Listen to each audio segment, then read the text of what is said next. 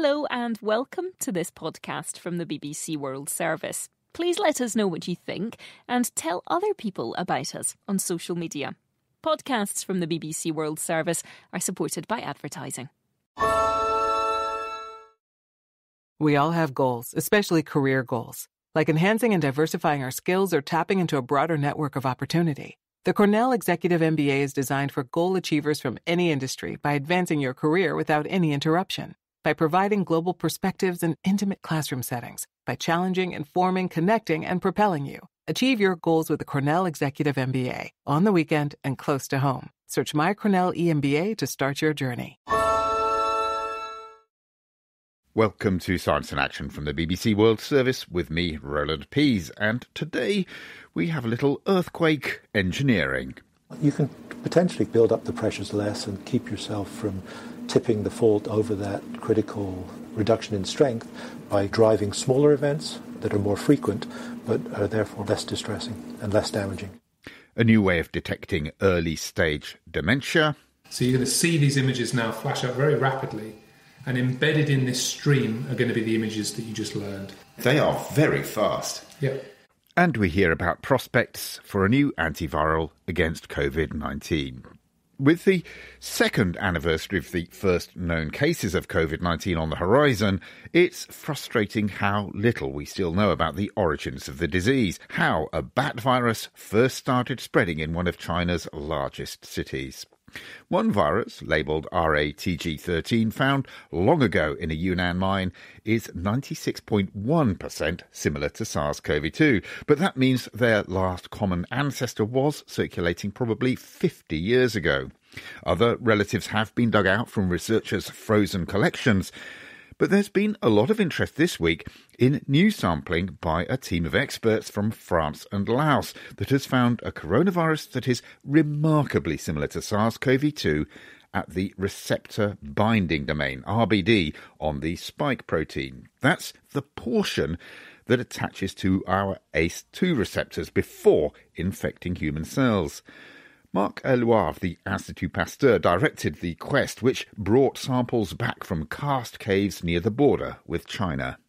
Our colleagues from Laos have sampled more than 600 bats. They have taken blood samples and feces also. And we have tried to find, first to describe the virome of this material, and we are focused indeed on the sarbecoviruses.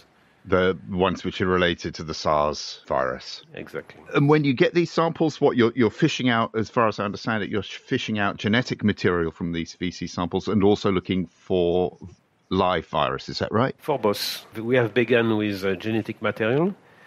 And once we have found interesting genetic material, meaning viruses close to SARS-CoV-2, we have tried to isolate, meaning cultivate the virus in cells.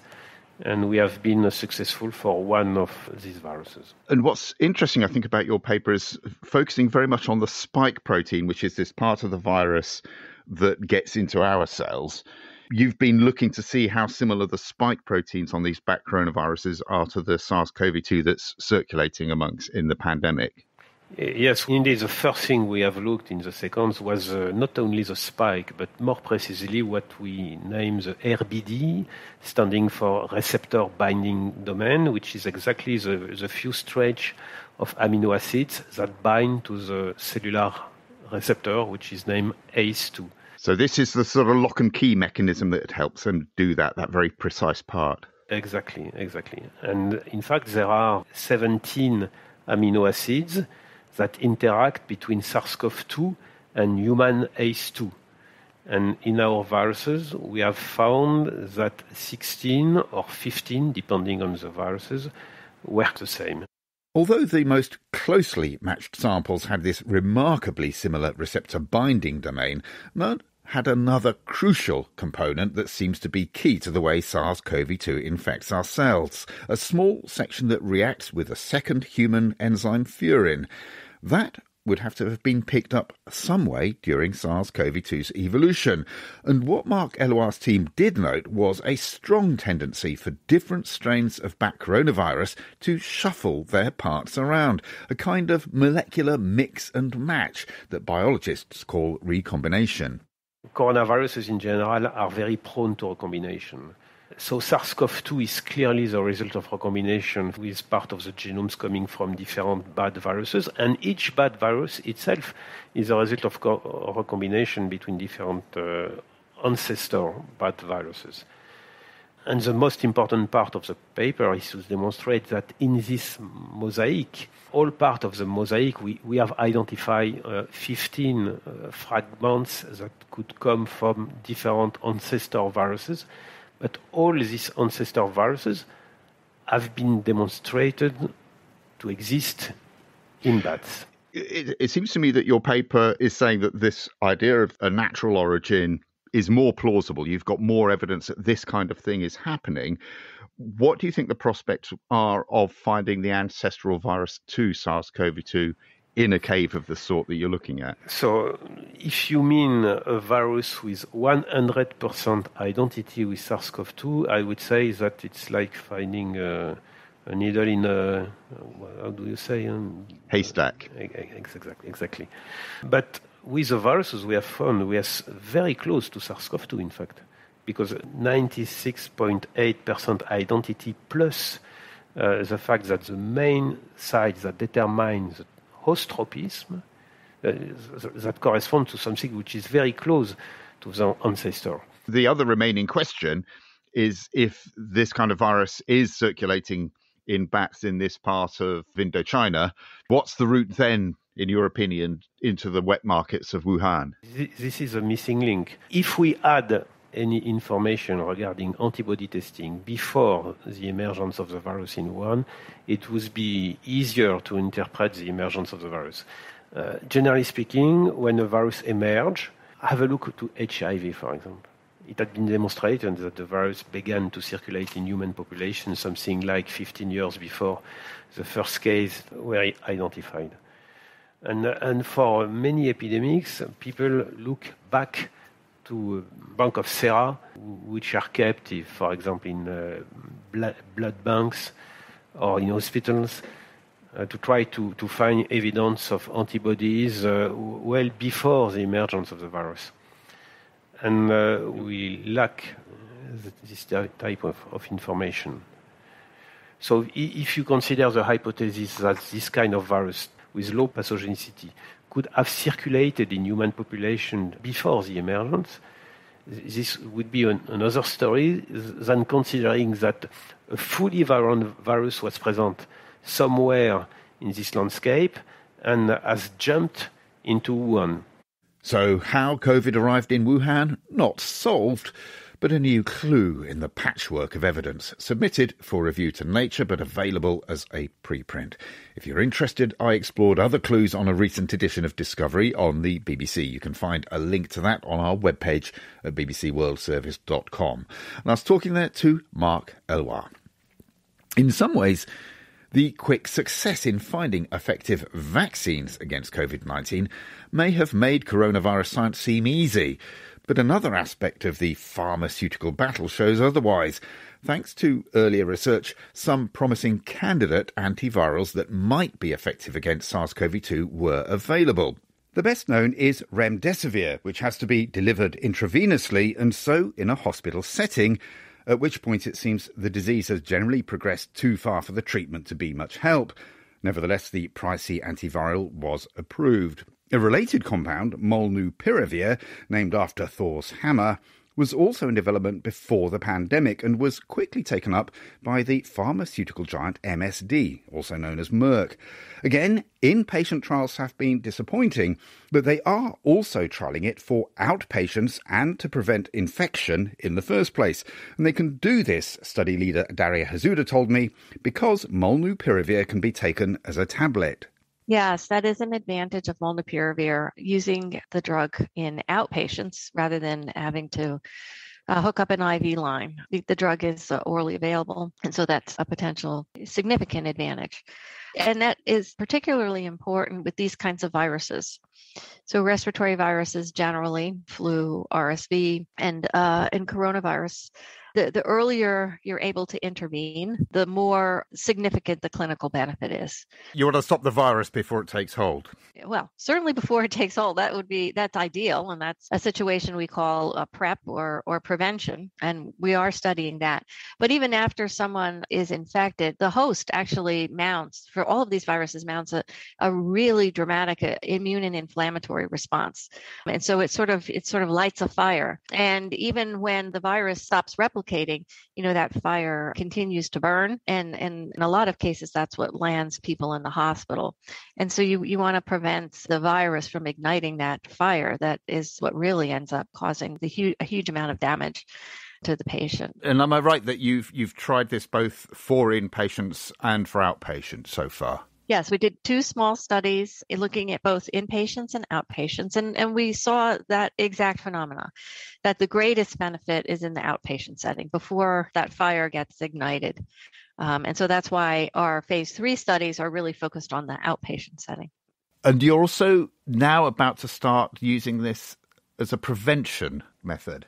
Yes, to me, that's equally exciting. We know antivirals work incredibly effectively in preventing infection. This has been demonstrated in influenza. Influenza drugs work remarkably well when they're given to healthy people to prevent acquisition of influenza, and also HIV.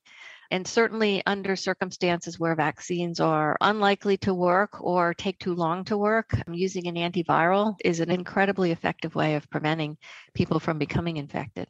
So what's this trial going to look like? It's in a family setting, identifying someone who has a confirmed positive coronavirus diagnosis and giving it to other members of the household. And you'll be comparing families where they are taking the molnupiravir with families where they're not, and just seeing if there's a lower infection rate? Yes, absolutely. What about the price of this? Remdesivir was famously expensive when it was first being marketed, at least in the USA.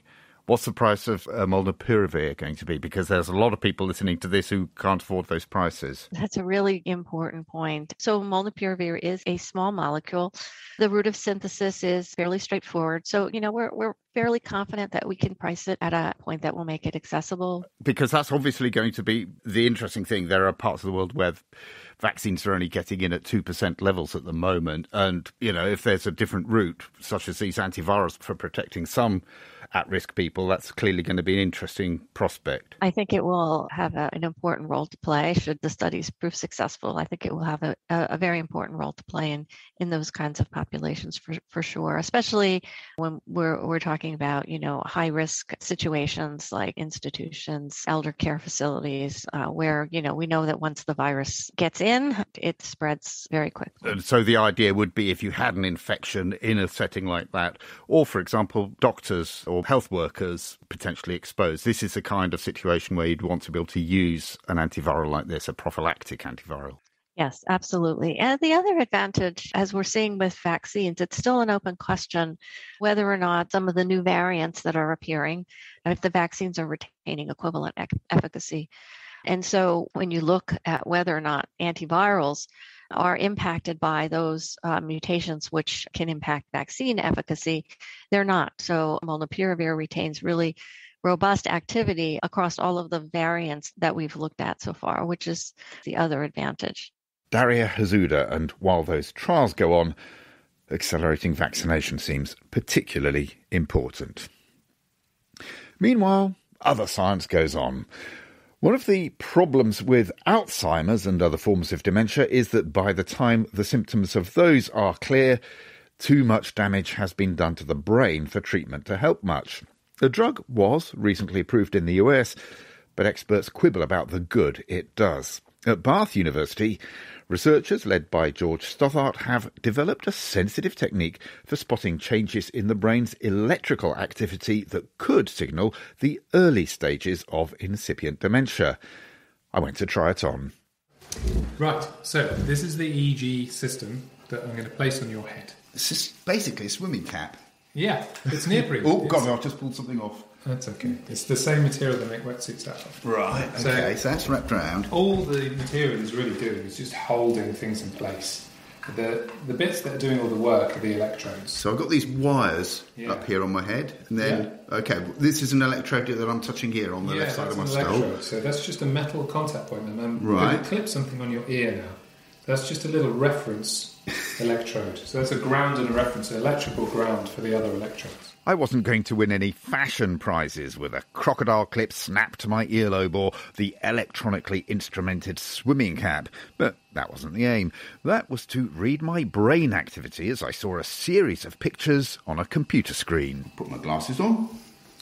Okay, the first thing you're going to do is a little pre-task, and it's going to involve naming 8 images out loud and then making a short discrimination task between them. So it should all be fairly self-explanatory. And it's all explained here on the screen. So I'll press the space bar to start. Yeah. There we go. Okay, calculator. I have to say that, do I? You have to say it out loud. And by saying it out loud, that's activating a lot of image did you memories. just see? Oh, I see what you... Yes, okay. I've now seen on the screen a calculator and a nest. Mm-hmm. And it's saying, which one did I actually see? So I say the calculator. Whoops, because I hit the wrong button. Yeah. We're scoring badly already. They're tiny arrow keys on these laptops. So normally we use a keyboard with nice big keys. So now we have a fish, a guppy, I think that is. Mm-hmm. Not that I'm a zoologist. And again, it's asking me, which did I just see? And there's a toothbrush, electric toothbrush, and the guppy. So I hit left. Again, that says I'm correct. A candle. And so my memory continued getting loaded with simple images until I was ready to start the dementia test. So this is the bit where we record the EEG and where we get the really useful data from your brain activity.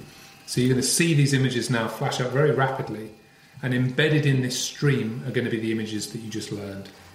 And this time I don't have to do anything. You don't have to do anything. I just have to sit there and watch. Yeah. Okay, a bit like TV. Yeah. Off we go. They are very fast. Yeah. And are you able to spot the ones that you've seen before? It's interesting. I feel slightly challenged, but yes, I think I'm recognising everything that I've seen before. I mean, I find it astonishing because obviously there's no big effort going on in my brain as I look at these things. But you can actually tell the difference between when helicopter there, I hadn't seen before. Yeah. But your machine could tell that's different. It's incredible how much your brain does automatically, unconsciously, and in this case with hardly any time at all. So there's only 333 milliseconds between each image, but that's enough for your brain to do an enormous amount of processing and also register the fact that it's seen the image before. And the part of your brain that recognises the repeated images that you've seen before, that's the part of the brain that is hit by Alzheimer's pathology very early on in the disease process. Of course, memory tasks are a key part of standard dementia tests, as was made famous only recently. It's like you'll go person, woman, man, camera, TV. So they say, could you repeat that? So I said, yeah. So it's person, woman, man, camera, TV. That was called the Montreal Cognitive Assessment. It's a tool designed to pick up neurological impairment. So that's the standard way in which we pick up functional deficits at the moment. But they're insensitive to the early stages of Alzheimer's disease.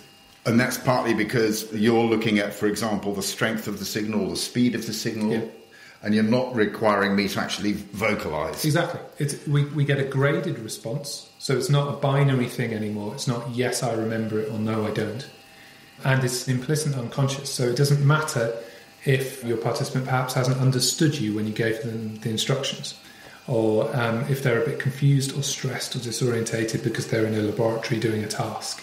We can bypass that, and we're getting at the unconscious automatic processes. Team member Sophie Aldman has seen the difference this passive approach to measurement makes for patients outside the clinic. Yes, I've been doing it with patients who have mild cognitive impairment. So that's the very, very early stages. So from there, some people can develop Alzheimer's or dementia and some people don't. Because I guess that's where anxiety might be more of an issue. If this system is simple, that could be a help. Yes, definitely. As George was saying, things such as the ACE or the MOCA, they can be very, very intimidating. The questions, people feel as though they should do well, but when they don't, they panic. and it's instant anxiety, so they instantly feel as though they're not doing very well. With this, they don't really know exactly what's going on, in the sense of it's very, very simple. They know they can do it. And people who've been very, very relaxed, because obviously I'm in their home, so it's a much more relaxed procedure than them coming into a lab. Back in his office, George Stothart was ready to show me what the electrical recordings look like. Not mine. I wanted to avoid those. So what we're looking at now is an EEG trace. So we're looking at wavy lines, which reflect voltage changes over time. And so there's a line for each channel, each electrode that we recorded from. And it was a merry mess with no obvious pattern to be seen. The trick of George's algorithm is to pick out only the activity that's synchronised with the 3 in a second changes in the pictures I'd been shown. The brain mirrors the input. So if you stimulate at 3 hertz, the brain will give you a response back at 3 hertz. And so we embed different frequencies of stimulation in our image stream, and those are tied to particular cognitive functions. And are you saying that a healthy brain will sort of show a stronger response, as it were, at that frequency? Exactly. So the images that you learned in the pre-task, where you saw the different images and you had to name them out loud, they actually only occurred every 5 images. And so the frequency of those images appearing is 0.6 hertz. If we see power, activity in that frequency range, we know the brain was doing something to that image. And so what we see in reality is that healthy brains show a 0.6 hertz increase. Okay. Alzheimer's patients do not, or it's significantly reduced. It is very exciting. I mean, I can't emphasise enough, this is entirely novel, a novel way of an early diagnosis for dementia. And that is what is so important. Bridget Lum is a professor of neuroscience at Bristol University, but also chairs the science committee for the small dementia charity Brace, which saw potential in George Stothart's proposed method and decided to support its development. I mean, it's estimated that many dementias aren't diagnosed as such for the first 20 years. And of course, the earlier you can detect somebody's vulnerability to dementia, then you can start to make interventions.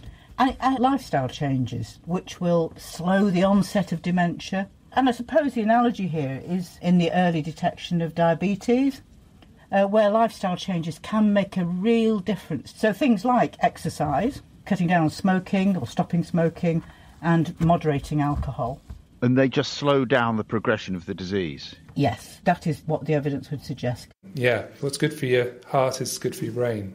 And so stopping smoking, improving your diet, increasing exercise, those sorts of things can help keep your head above water for longer with something like dementia. And also there is the public appetite for this early diagnosis. So Alzheimer's Research UK surveyed people last year. They asked, would you want to know if you had Alzheimer's disease, even if you didn't have any symptoms? And 75% of people said yes, they do want to know.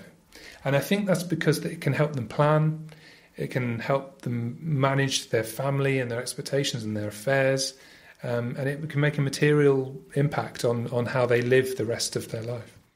Thanks to George Stothart and his team. And now an early release scheme proposed for earthquakes. The well-known earthquake zones, California for example, occur where tectonic stresses accumulate at a fault until it ruptures. But the way we extract natural gas, drill oil, or even get geothermal energy can disturb unknown faults away from plate boundaries and trigger so-called induced earthquakes. We've talked about swarms of these in the oil fields of Oklahoma and about induced quakes in a geothermal trial at Pohang in South Korea. Geoengineer Derek Ellsworth told me about those and about how smarter approaches could reduce the earthquake's size. You drill down 4 kilometers into very low permeability rock. You have to create permeability by essentially either hydraulic fracturing or hydraulically shearing the pre-existing fractures just by applying a slightly lower pressure than you'd need to fracture them. And then you drill a second hole to be able to recover the fluid so that you basically set up a geological heat exchanger. Pump in cold water, have it traverse across the stimulated reservoir, pick up heat, and then recover it to the surface, and then repeat in kind of a closed-loop circulation. And the trouble in that case was that it was disturbing, as it were, the rock tectonics or the rock mechanics there. Yeah, there had been historic earthquakes in the region, not for many, many years, and it was presumably close to failure, primed, and the extra change in the fluid pressure reduced the strength of the existing fault enough that it was able to slip. So it always seems to me that in an earthquake, the tectonics is a bit like straws on a camel's back. They build up until the camel's back breaks. Yes. Or, in this case, you slightly weaken the camel's back. Yes, it can occur in two ways. So by injection, it's by weakening the camel's back. If it's by withdrawal, so if, for instance, the Groningen gas field in the Netherlands, which is due to be shut down because of earthquake activity, it's recovery of fluids, and in that case the stresses are changed and the strength remains constant, but the stresses rise by deformation within the reservoir. So it can happen in both ways. And then you just push it beyond the limit. Yes. And the size of an earthquake, once a fault starts to move, then the size that you actually end up with, as far as I can tell, is a bit pot luck, and that's the bit that you're now looking at in this research. The size is quite closely related to the area of the fault that slips. And so if the rupture propagates a very large area, it'll give a potentially larger event. And so you can control that size by potentially cycling the fluid, it seems, as the work that we've done has shown. If I'm right, what you've done so far is to try this in a lab with some expensive rock, am I right? This is being tried on a small scale. Yeah, it's the laboratory experiments that are the ones in the paper, but it has been attempted at field scale. There was a field demonstration project in Finland where it was done in a borehole in an underground research lab as part of the Finnish nuclear waste disposal program. And actually, interestingly enough, this cycled injection was also attempted at Pohang. And clearly the results at Pohang didn't echo the positive results of this outcome that you'd expect. So are there particular lessons then from the controlled circumstances you can engineer in a lab? I think the main lessons is that it matters a lot how close to failure you might be when you start injecting fluid pressures.